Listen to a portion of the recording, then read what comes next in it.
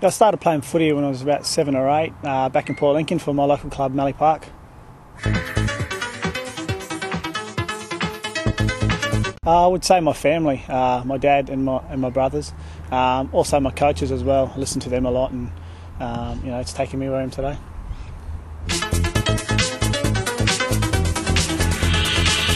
I'd have to say a stir fry. It's pretty easy to cook and it's pretty filling, so I usually have 1 or 2 stir fries a week.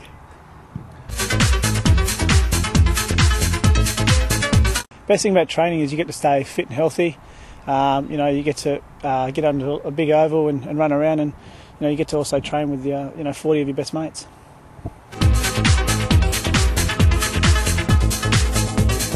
I actually quite enjoy riding the bike now. I was injured a little bit over pre-season, and I really enjoy riding a long way, and I've got pretty good at it.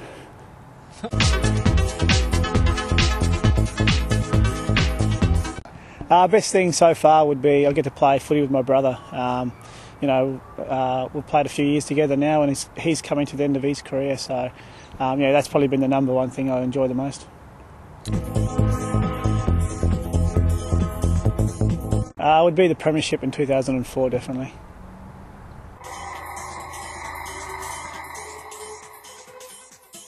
My family's Indigenous heritage. My father's from the Coogitha tribe on the west coast of South Australia, and my mother's tribe is the Warai tribe in Northern Territory. So my mother's tribe, our totem, our dreaming is the eagle, wedge-tailed eagle, and my father is the whale, the humpback whale.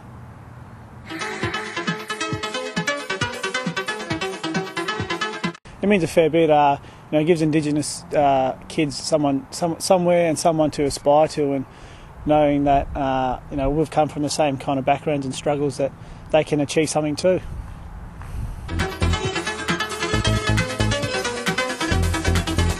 It gives the kids something to strive for at school, and if they work hard, the end product is playing in the Aboriginal Power Cup, and if they work pretty hard, that the grand finals, I think, before the round 22 Kangaroos game. So there's an end outcome to a lot of hard work, and hopefully they get to enjoy that.